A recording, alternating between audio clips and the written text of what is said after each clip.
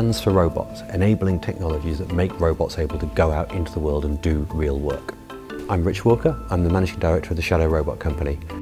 Over the next 20 or 30 years, I think we're going to see a revolution in robotics in the same way we have with the internet.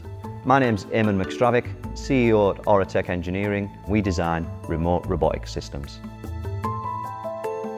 Qbot was set up to use robotics to revolutionise the construction industry. My background was initially mechanical engineering. Before that, as a kid playing with Lego, so always liked building things. I got into robotics because I was really passionate about programming computers and no one could see what I was doing. Making things move and act in the world suddenly made it really, really obvious that what I was doing had meaning. Robotics is a huge opportunity for future development. We are working on Miro, which is a biomimetic robotic companion. It looks like an unintimidating small animal.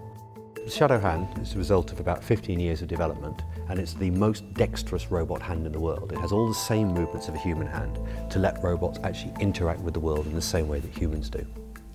Remote aerial systems, these are going to become a part of everyday life, whether it be getting airlifted to hospital or a builder, they'll just take it out of his van, carry out a brief remote inspection of a roof, checking roof tiles, guttering. It removes the risk.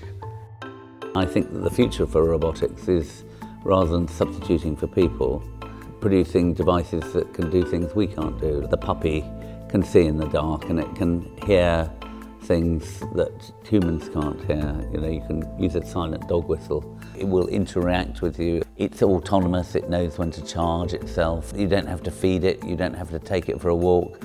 One of the really exciting things about working at Qbot is that we see the impact on people. Our robot can actually apply insulation and improve the energy efficiency. We reduce energy bills, and so we have very happy tenants who previously couldn't afford to heat their homes.